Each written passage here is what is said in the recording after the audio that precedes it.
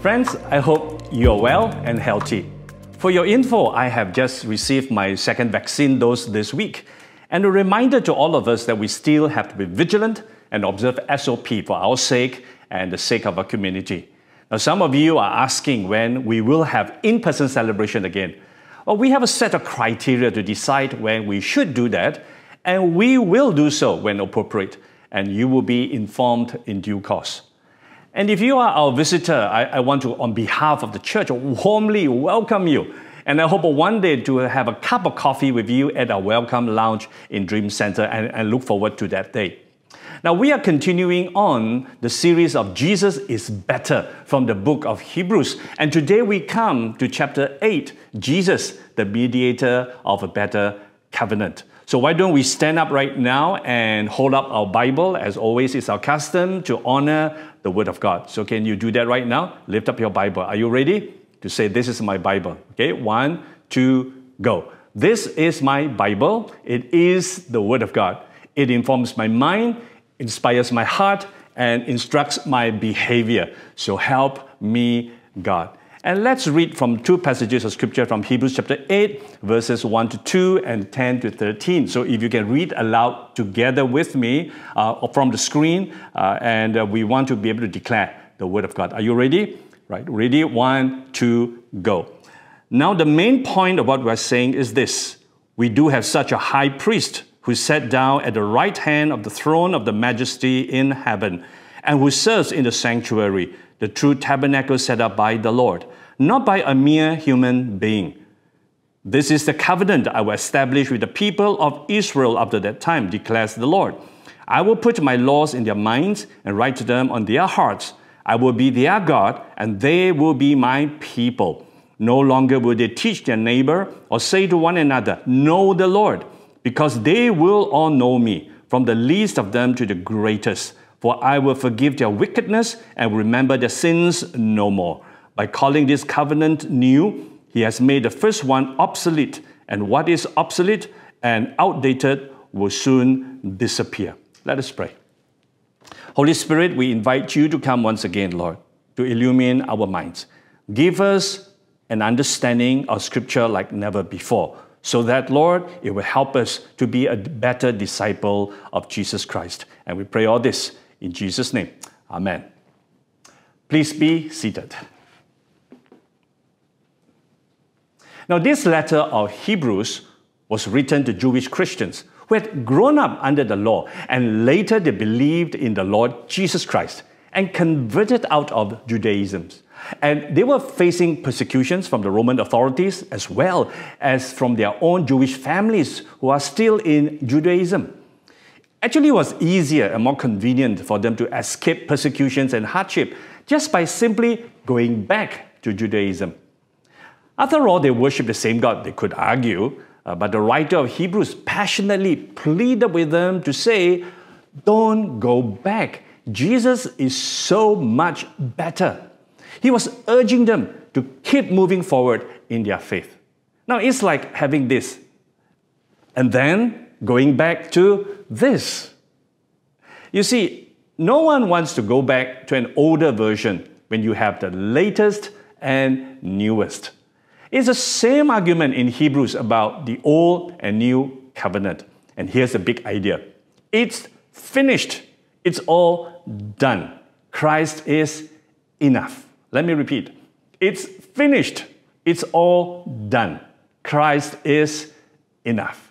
And let me unpack this for you with these three key points: the minister, the ministry, and the meaning of the new covenant. So let me start with the first one, the minister of the new covenant, from verses 1 to 7. And as the writer began to talk about this new covenant, he started first by summarizing what he had been saying so far about Jesus as the high priest. And Hebrews chapter 8 verses 1 to 2 says, now the main point of what we are saying is this: we do have such a high priest who sat down at the right hand of the throne of the majesty in heaven, and who serves in the sanctuary, the true tabernacle set up by the Lord, not by a mere human being. So what was he doing? Seated. He is at rest. He is not walking, kneeling, or pacing around in heaven, but seated at the right hand of the throne of the majesty in heaven. And in the earthly tabernacle, there was no chair for the priest because his work was never done in the ongoing sacrifices. But here, Jesus is seated. You see, Jesus is not trying to argue our case with God. The price is paid. Nothing more need to be said or done. It's a done deal. You know, in Chinese we say, 搞掂. So when we pray, we cannot say, save us more, Lord, or more of your Holy Spirit. We cannot ask Him to give us more peace or more fruit of the Spirit because He has already given it all to us. The problem is us surrendering or yielding our lives more to Him. It's like you being really thirsty, and right in front of God is this huge, unending stream of fresh water. And then you say, give me more water, Lord. But it's there. Drink from it. Drink as much as you need. Now, what's the problem here? See, the problem is that you are not going to Him and drink from that stream. The act of providing this stream of water is done. It cannot be more than what it already is. Salvation is the same thing. And verse 3 says this, every high priest is appointed to offer both gifts and sacrifices. And so it was necessary for this one also to have something to offer. You see, the job of the high priest is to offer animal sacrifices on behalf of the people to God. In this case, Jesus offered Himself as the perfect lamb for sacrifice. He shed His blood. And verse 4 says, if He were on earth, He would not be a priest, for there are already priests who offer the gifts prescribed by the law. So it was rather interesting for the writer to note that if Jesus was on earth, He couldn't be a high priest because it is not in His genes, as He is from the tribe of Judah and not Levi. But from the previous chapter, he said Jesus is a different kind of priest.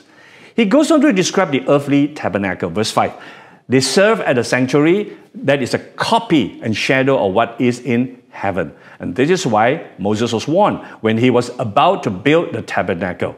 See to it that you make everything according to the pattern shown you on the mountain. Now, the mountain here was Mount Sinai, where God gave the law and inaugurated the Old Covenant. See, the earthly tabernacle, the tent that traveled with the people of God, symbolized the presence of God.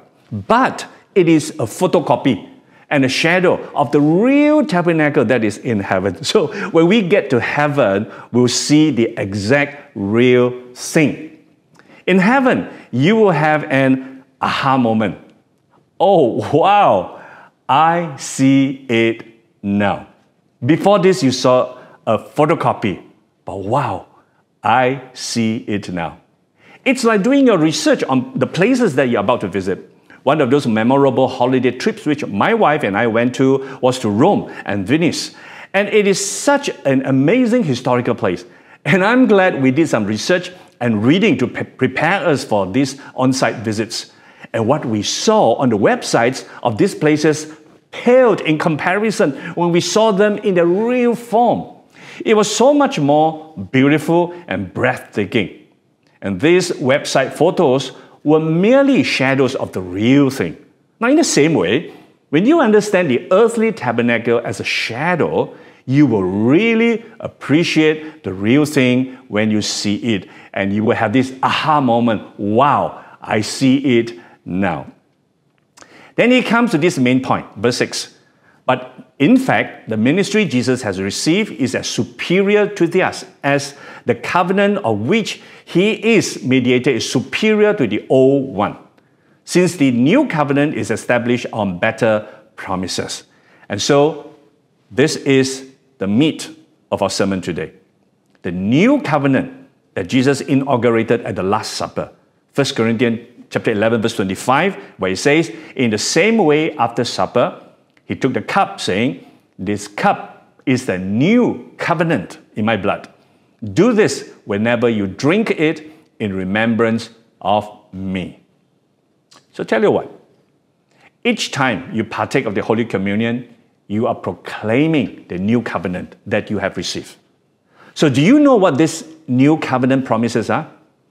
Wouldn't it make a difference if you knew what Jesus did for you rather than just merely going through the Holy Communion as a ritual? You need to therefore listen very carefully to the next part if you want to have a more meaningful Holy Communion. The writer makes a very blunt point. He's saying the new is just way, way better than the old. It is superior. There's no comparison. Why so? Now notice the end of verse 6. The new covenant is established on better promises. So let me say this startling statement. You can have a new covenant faith, but stuck in living an old covenant life. Let me repeat that. You can have a new covenant faith, but stuck living an old covenant life. Now, if as a Christian you're feeling miserable in the rut and feeling trapped, there's a good chance you're stuck in old covenant living, although you have a new covenant faith. So here's a chance for us to renew our minds in this matter. Now, let's follow his argument with the Jewish Christians if we ourselves have been living wrongly like them. Now, verse 7, this is what he says. For if there had been nothing wrong with the first covenant, no place would have been sought for another. So Jesus came as a minister of a new covenant, mediating on our behalf with God for his forgiveness and acceptance, not through our good works, but the cross. And here, the second point is the ministry, therefore, of the new covenant from verses 8 and 9. Here, the writer quoted from Jeremiah chapter 33, verses 31 to 32. In verse 8 of chapter 8, Hebrews, but God found fault with the people and said, the days are coming, declares the Lord, when I will make a new covenant with the people of Israel and with the people of Judah. The promise of God to the Jews was that there will be a new covenant. And Jesus came and redefined this in John chapter 10, that his sheep will consist of Jews and Gentiles, which means everyone on earth qualified to be part of the new covenant, and they are called the church. In verse 9, it will not be like the covenant I made with their ancestors when I took them by the hand and lead them out of Egypt, because they did not remain faithful to my covenant, and I turned away from them, declares the Lord. And the writer said emphatically, the new is different from the old. It's a completely new model. The old covenant was about a religious life by performance and good works, trying to be good enough for God. But we know we will fail because of our sinful nature. You see, the law was just there simply to reveal how far short we are from God's standard. The new covenant is much better. It focuses on what Jesus, the Messiah, has done for you. It has nothing to do with what you have done to save yourself, because we will never be good enough. So what did Jesus do on Calvary? He opened the way to God. Regardless of whether I read my Bible this morning, whether I went to church last Sunday, whether I'm tithing or giving or worshiping or serving, those are not the issues. I think I've got your attention now. Your ears are perked up. This is Pastor speaking about something you have been feeling very guilty about. So the minister of the old covenant, the ministry, and now the third thing is the meaning of the new covenant from verses 10 to 13. You see, when Christians don't understand this, they try to cram the old covenant into the new and try to make it work. So we ask ourselves, how is the new covenant different from the old? You see, the old covenant established through Moses had many good promises. If you were to read through the Old Testament, you will see that God promised the Israelites they would be blessed in the land they were going to, the promised land. A land flowing with milk and honey. Their enemies with an overwhelming military size would be defeated. The rains would fall in season, the sun would shine, their crops would grow, their children would be strong and free, there would be peace, there would be rejoicing in the abundance of the land. They would no longer go hungry. There will always be a roof over their head, etc., etc., etc. And they were really good things to enjoy in the promised land. Who doesn't want that? But you will also notice something else about all these old covenant promises. There is no provision for eternity and for heaven. This may be new to you. The promises were all for this life on earth. If you follow these laws, the Bible says you will be blessed on this earth. Otherwise, there will be curses for disobedience, and the curses were also laid out in Scripture. So the Jews got mixed up along the way, so much so that by the time Jesus came onto the scene, they were fully convinced that heaven was attainable by keeping the law. But the law does not have provision for eternity. So the Jews made it up by imposing a very rigorous system of religious works to be good enough for God. Now, do you know that God never promises great crops, that our enemies wouldn't overwhelm us, or that we will never fall sick or suffer? Let's look at what He promised from Ephesians chapter 1, verse 3. It says there, "Praise be to the God and Father of our Lord Jesus Christ, who has blessed us in the heavenly realms with every spiritual blessing in Christ." Every spiritual blessing in Christ. It didn't say physical blessing. I'm not saying that He doesn't bless us with earthly blessings, don't get me wrong there. And many of us can testify how good our Heavenly Father is in providing for all our needs. But I have concerns that many Christians focus about their earthly blessings rather than on the heavenly ones. And I get really concerned when Christians get into things like health and wealth doctrines that have crept into the church. It is shocking for me to hear that Christians are gullible enough to believe tele-evangelists who tell them to invest $100 into the ministry and they'll receive 1,000 back. You see, this prosperity gospel is all about me, what I have in life and how much money I am making, what kind of car I'm driving, and what kind of house I'm living in. You see, that's not the blessing that God promised in the new covenant. And I see Christians live by performance, almost like signing a contract and making a deal with God, that if they do this, this, and that, and God will have to do this, this, and that. And God becomes a genie in the lamp. And they even use scriptures out of context when the scripture doesn't say so. And when things don't get their way, they will get so disappointed with God and then they backslide and complain about God. Now, this is old covenant living. The new covenant, listen to me carefully, is different. It is not a covenant of obedience. And it is expressed in this way. John chapter 3, verse 16. "For God so loved the world that He gave His one and only Son." And then here comes the terms. What you need to do. It simply says that whoever believes in Him shall not perish, but have eternal life. And here's your term. Whoever believes. Now, what does God do for you? You will not perish, and He will grant you eternal life. You only need to believe. Now, I had mentioned before that our faith is not just about intellectually agreeing to a set of belief or doctrine. We know it is more than intellectually agreeing. Even the devil believes and trembles, the Bible says. Many people will tell you that they believe in God, they even say they are Christian, but it doesn't mean they trust God. You see, real faith helps you to repent from your old way or old way of life and put your complete and total confidence in what Jesus did on the cross for you. It is to believe Christ alone is enough to save you from your sins when you repent. So, the big idea again is finished. It's all done. Christ is enough. And Apostle Paul expressed the same terms in a few passages. My favorite one is this from Ephesians chapter 2, verse 8, where it says, "For it is by what? Grace. By grace that you have been saved through faith." And he goes on to say, in case you didn't get it the first time, and taking from the Good News Translation, it says, "It is not the result of your own efforts, but God's gift, so that no one can boast about it."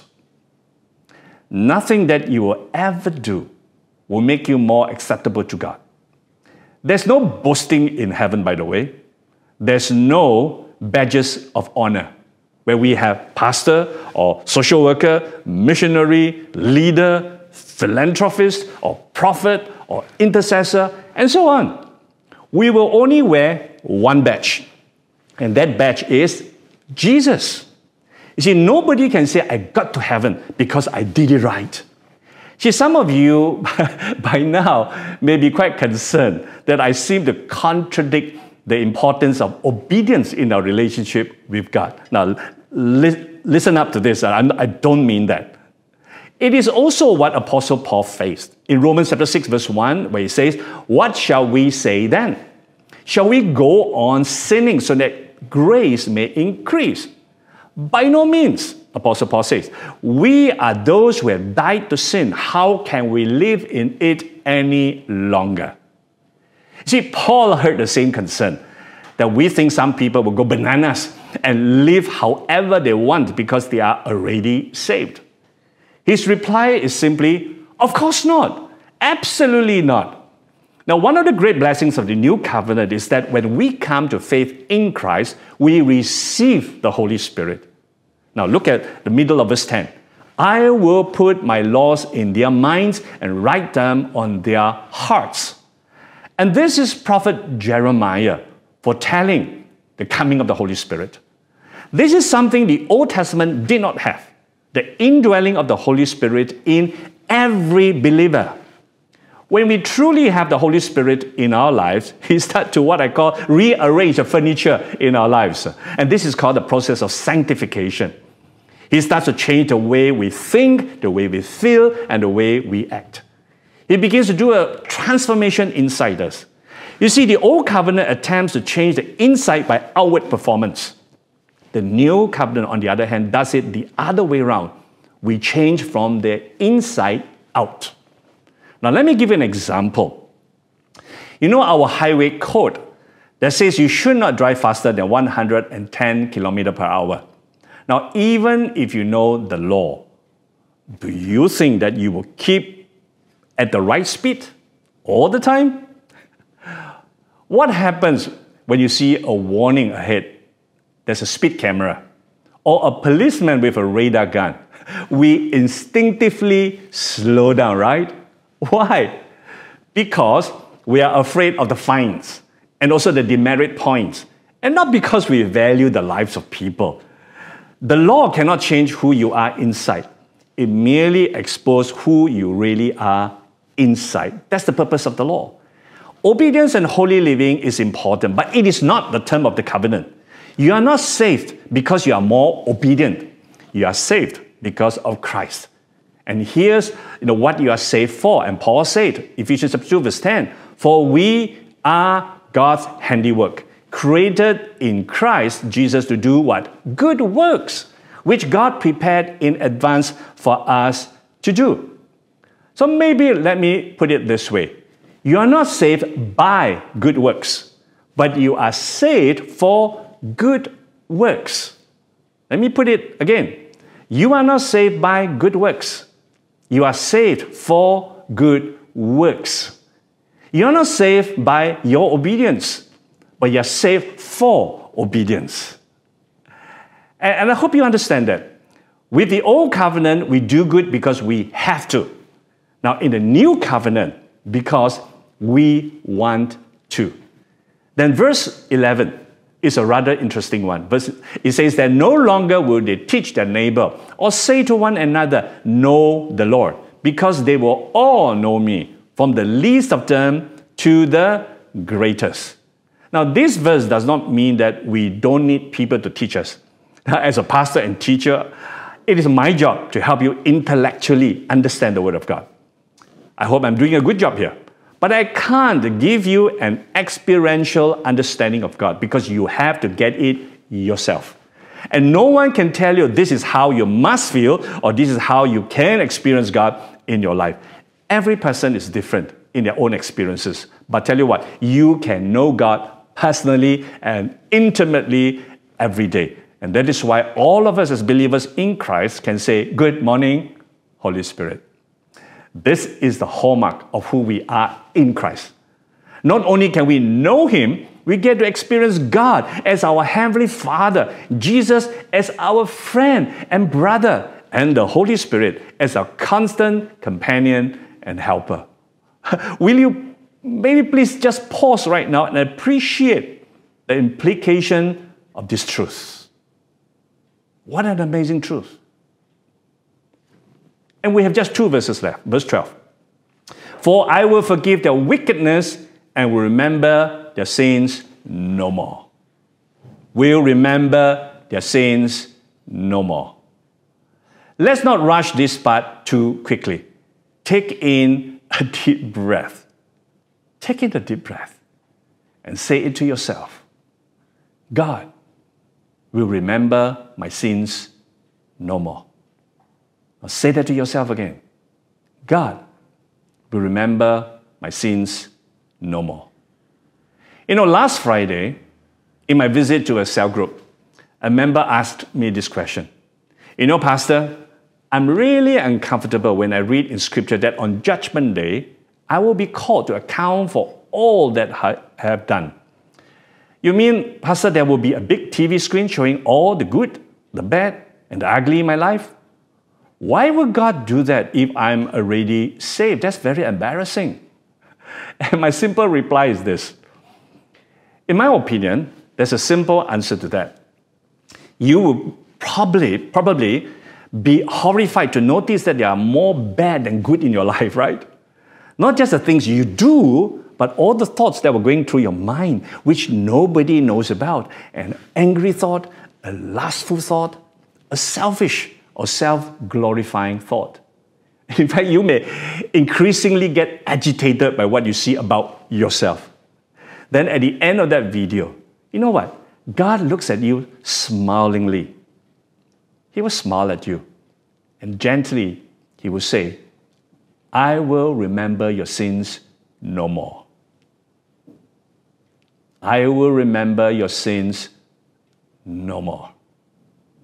So how do you think you will feel? I asked a sister. And this is what she said. I think, Pastor, I will cry and cry and cry. And I asked her, why do you think you will cry and cry? Because I probably will realize that in spite of all the wrongs I have done, I am totally forgiven. And I will maybe for the first time truly understand the divine grace of God in my life. Something that I don't deserve, but He gives it to me anyway. You know, the late David Pawson told of a story when he was a pastor in a church. And let me quote. There was a Sunday when everyone had gone home after the service. But there was a little old lady sitting in the church all by herself, crying her heart out. I went and sat by her and asked what her problem was. She explained that years ago she did a dreadful thing, and that if her family and friends knew about it, they would never speak to her again. And he said that for 30 years, she had been asking God to forgive her, and God never had forgiven her. And I told her that the very first time she asked God, He would have forgiven her. He has forgiven her, and He forgot about it. So for 30 years, God had not known what she was actually talking about. She told me she didn't believe it. So I took her through some scriptures which spoke of the new covenant and how God would no longer remember her sins. It took 20 minutes to convince her that God had forgotten all about it. She got up, and I couldn't believe my eyes, David Pawson wrote. She danced around the church. She was about 70 years old, and here she was, dancing around the church for sheer joy. God had forgotten it. See, our trouble is we cannot forget it, and so we struggle to forgive ourselves. Unquote. Is any one of you like this old lady? Let me end with verse 13. By calling this covenant new, He has made the first one obsolete. And what is obsolete and outdated will soon disappear. So why go back to the old covenant, which is obsolete and outdated? Why go back to your old life? The new covenant is so much better. Jesus is so much better. The ultimate purpose of the old covenant was to point people to Christ. It was not enough to save them. The new covenant will. So here's the big idea again. It's finished. It's all done. Christ is enough. And let's come before God right now. Let's bow our heads. Now, if you're not a Christian, or you may have backslided, you are certainly not here by chance, but by the divine appointment of God for your life. Isn't it amazing to discover that you cannot save yourself? Jesus has done it all for you. You simply need to accept what Jesus has done on the cross and begin this journey. So if you so desire, you can follow me in this simple prayer to begin your journey in the new covenant. And if that's you, will you follow with me in this simple prayer in your hearts? Right, together. Dear Lord Jesus, I'm sorry for letting things mess up my life, which you call sins. Sin is running my life without you. I confess these things to you. Teach me to repent from them. Thank you for dying on the cross for my sins, so that my sins can be forgiven. Today I receive your forgiveness and invite you to come into my life. I want to begin the journey of faith into eternal rest with you and make you the Lord of my life. In Jesus' name, I pray. Amen. Now, if you have said that prayer, congratulations, because you have just begun a journey with Jesus. Now, it would be very helpful for us if you can, on the chat screen, click that button called Raise Hands. Or on the front of the screen where there's a QR code, could you take a photo of that? And a form will pop up to you, and could you fill in the details so that we can follow up with you with some of the things to help you grow in your Christian faith. So thank you for doing that for us. And so, we want to pray and just close in prayer to ask that God will help us understand the new covenant in a much greater way so that it helps us to recognize the grace of God over us. And so whatever your needs are today, will you just come to the Lord to recognize that He has done it all for us? And all we need to do is to drink from that stream of living water. Let's all bow our heads and receive a prayer and a benediction at the end. Holy Spirit, please show to us the beauty and glory of why Jesus is better than anything else in this world. Help us rejoice that there's nothing we need to do to make you love us more. Jesus has done it all. I simply ask that everyone in this room will experience the freedom and liberty we can have in the finished work of Jesus on the cross. From this posture, teach us to love you and serve you more. May we learn to trust in Jesus in every area of our lives, especially that area of our lives where we are worried and concerned about. Indeed, we take comfort that Jesus is more than enough. And now may the grace of our Lord Jesus Christ, the love of our Heavenly Father, and the fellowship of His Spirit be with us both now and evermore. Amen. So thank you for joining us, and we will see you next weekend. God bless you.